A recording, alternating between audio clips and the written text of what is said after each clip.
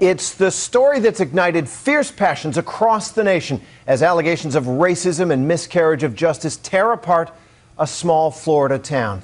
On February 26, he left his father's fiance's house to buy Skittles and iced tea during the NBA All-Star game. Trayvon Martin, an unarmed black teenager, was shot down by a white neighborhood watchman who claimed self-defense and has not at this point been arrested. And it's caused a public outcry that spread like wildfire. ABC's Matt.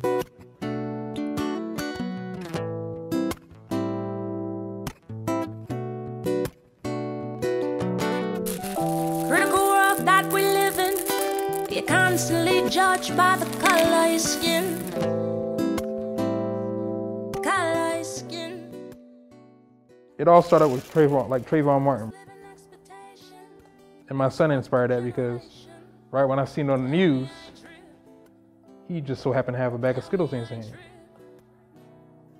I seen it as no matter what a black man has, a cell phone, nothing, a bag of Skittles, he's a threat.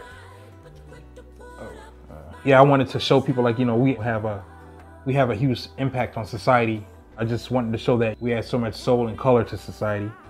And I wanted to show that, in pop art.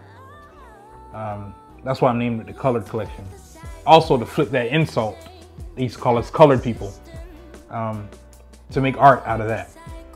The Skittles represent different backgrounds and different colors of people coming together and just making dope art, making beautiful art together.